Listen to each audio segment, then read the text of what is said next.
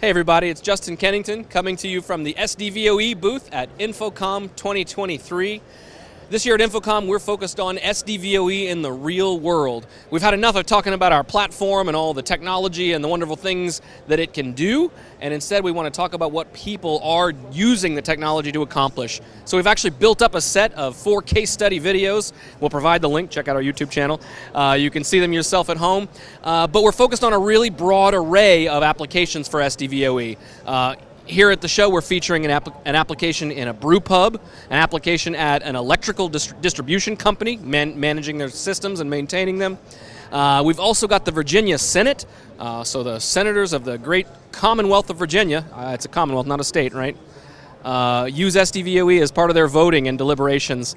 And then finally, we've even got Jefferson Parish Emergency Operations Center. This is the parish in Louisiana that New Orleans is housed in.